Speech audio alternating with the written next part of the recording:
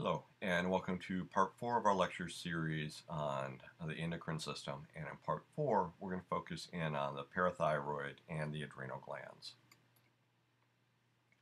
Now, we just finished up in part 3 with an overview of the thyroid glands. And so in the diagram, in the micrograph to the bottom right, we can see thyroid follicles within the thyroid gland. So we've got these circular aggregates with colloid to the center, thyroid follicular cells kind of forming that epithelial lining above them. The parathyroid gland is going to be a structure that's located adjacent to the thyroid gland. And so you can see that both in the anatomical drawing to the top as well as the histological image at the bottom. So we've got the thyroid with the thyroid follicles, and then we've got the parathyroid gland to the bottom right. Within the parathyroid gland, we're going to have three types of cells. The chief cells are going to be the most numerous cells. These are going to be peptide hormone secreting cells. So they're going to have the normal appearance, slightly basophilic cytoplasm, rough endoplasmic reticulum, Golgi apparatus. We're going to have some oxyphil cells. In this case, the oxyphil cells are going to be these larger pinkish cells that you can find kind of scattered throughout this slide. The oxyphil cells are going to be larger, less numerous than the chief cells, but they're going to be acidophilic because they've got a lot of mitochondria found with them. Over time, with age, the number of oxyphils are gradually going to increase, but we're always going to have more chief cells, more of the peptide hormone secreting cells than we're going to have of the oxyphil cells. Early on, we've got a few adipocytes. They're going to be scattered throughout the tissue, but again, with age, we're going to see involution of the organ. And so what's going to happen is that the number of adipocytes, the number of white fat cells, the extent of kind of that chicken wire appearance is going to gradually increase and take up about 50% of the structure within the parathyroid gland. If we focus in on these chief cells are going to be involved with the secretion of parathyroid hormone. Parathyroid hormone, or PTH, is an essential hormone for life because it's involved with increasing blood calcium levels. Calcium, as we've talked about in a variety of systems within the body, is used for regulating a lot of activities. It's used for muscle contraction. It's used as a regulator of the release of exocytosis, neurotransmitter release, things like that. So it's going to be important that we maintain the proper level of calcium within the bloodstream and within the body. What happens is PTH, parathyroid hormone, is released in response to low calcium levels. And so if calcium levels within the body, calcium levels within the blood start to decrease, we're going to have release of the parathyroid hormone to try to bring this back up. It's going to do this in a variety of ways. It can do it relatively rapidly by increasing phosphate excretion, and by increasing phosphate excretion, that exchange mechanism is going to, within the kidneys, bring calcium in, but in exchange, we're going to be excreting phosphate within the kidneys. So calcium that gets into that raw filtrate is going to be reclaimed within the uriniferous tubules of the kidneys in response to PTH. We're going to increase calcium absorption within the intestinal mucosa, so bring in more calcium in the diet, in essence, relatively rapidly in response to PTH. PTH is also going to stimulate bone resorption, and so it's going to activate osteoclasts, the cells involved with erosion of bone, the remodeling of bone, and in doing so, it's going to liberate the calcium which is stored within the bone. But this takes a little bit longer than what could occur within the kidneys or within the intestines. Keep in mind that this is a vital hormone for regulation of life. So we need to maintain calcium levels at an effective level within the body, within the bloodstream. So PTH is going to be continually synthesized by these chief cells within the parathyroid gland. What's interesting is that if PTH does not need to be released, especially if the calcium levels are fine, the membrane-bound structures with parathyroid hormone are going to be broken down through a process of chronography. And so it's being synthesized, but if it's not used, it's going to be broken down because we're going to be continually synthesizing this within the chief cells of the parathyroid gland. The final endocrine organ that we're going to look at in this series of lectures are going to be the adrenal glands. The adrenal glands, or suprarenal glands, are going to be located sitting atop the kidneys, one on each side. And the adrenal glands are going to be composed of an adrenal cortex around the outside and an inner adrenal medulla. The cells within the adrenal cortex, a little darker staining region, are going to be characteristic of steroid hormone secreting cells. So they're going to have lots of smooth endoplasmic reticulum involved with lipid metabolism. They're going to have lipid droplets. They're going to have mitochondria with tubular cristae. Again, remember when we talked about cell biology very early on in this course. Most mitochondria have shelf-like cristae for the production of ATP. Cells that have mitochondria with tubular cristae are going to be involved with steroid hormone synthesis and secretion. If we take a look at the adrenal cortex, again, what we're going to see is an area that's going to be sitting underneath a dense connective tissue capsule, and we're going to have three distinct zones, or three distinct regions of cells.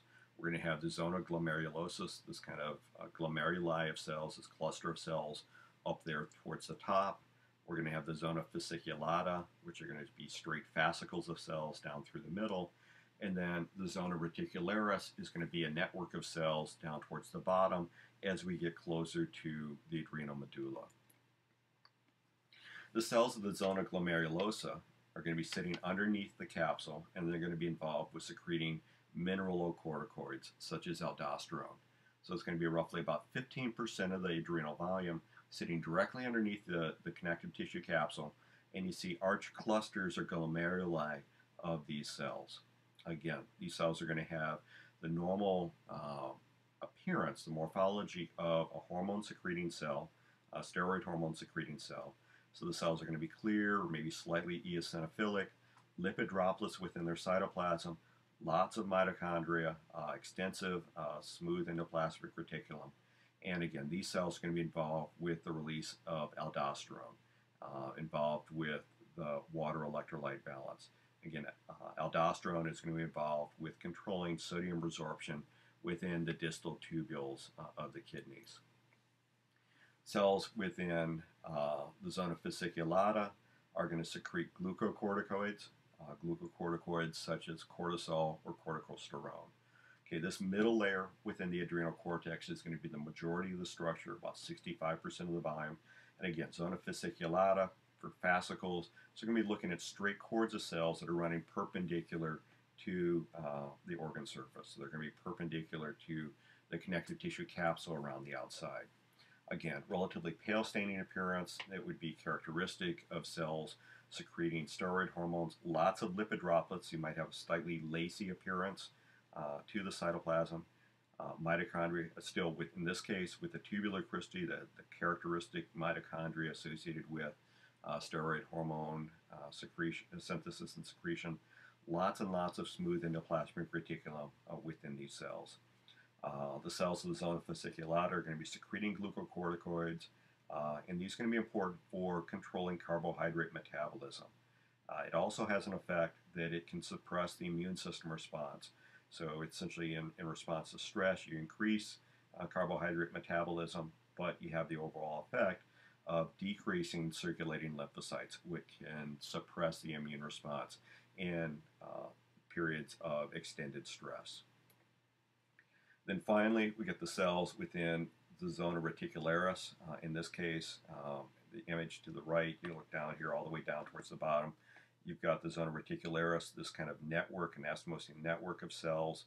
And these cells are going to be involved with secreting gonadoccorticoids, so adrenal androgens or sex steroids that are down here right above these pale cells, which are going to be in the adrenal medulla.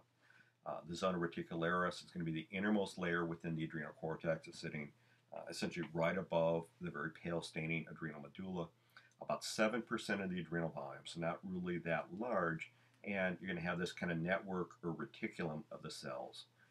The cells are going to be, again, eosinophilic, maybe a little bit more eosinophilic, more staining appearance than what you're going to see in the cells in either the zona glomerulosa, the zona fasciculata, and very dark nuclei. You can see a few lipid droplets, again, mitochondria with tubular cristae and smooth endoplasmic reticulum here. The cells of the zona reticularis are going to secrete gonadoccorticoids, mainly dehydroepiandrosterone. This is going to be a hormone that has a similar effect to testosterone, and that it has a masculizing and anabolic kind of building effect within the body, but it's much less potent.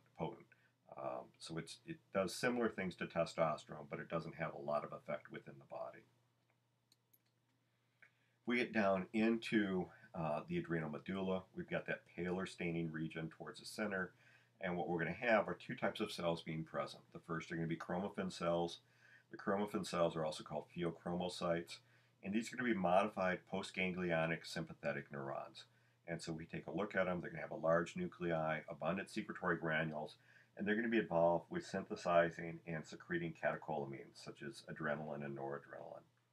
Scattered in among these smaller chromaffin cells are going to be relatively rare parasympathetic neurons, and so they're going to be ganglion neurons. They're going to be relatively large cells, eccentric nuclei, kind of a euchromatic appearance to the nuclei, distinct nucleolus, but they're going to be kind of larger and paler staining in comparison to the chromaffin cells.